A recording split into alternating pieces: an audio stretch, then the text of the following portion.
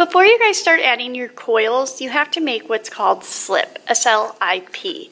And the slip is the glue of the ceramic world. So in order to do this, you need just a small container. It doesn't have to be ceramic. It can be, just a little bowl that you don't really use. Or it can just be a plastic container left over from something.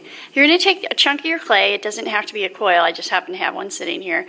And you're going to kind of chop it up into little chunks. And then we're going to add water to this, and we're going to stir it up, and that's how you get your slip. So usually I tell kids about half clay, half water, but because we're starting with a pretty moist clay, I would probably add a little bit more water. If your clay was more dry, you wouldn't need as much. And then you'll take your fork and you'll just kind of start smashing this up in the water until you get kind of a pancake mix substance. So you want it to kind of feel like batter. If it gets all like mushed up and it feels really liquidy, just add some more clay to it. And you can use your fingers to mash this up too. That's fine. It's kind of fun sometimes.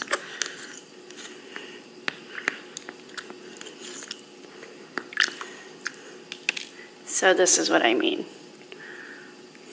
Just kind of mushing it up. You're basically making some mud. Clay is mud. But remember, this is the glue of the ceramic world. So anytime you add two pieces of clay together, you have to use slip.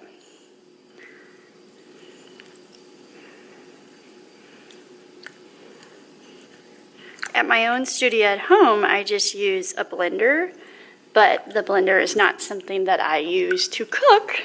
It's only my blender for the studio, so I'm able to do that. So don't go into your kitchen and use your mom's good blender.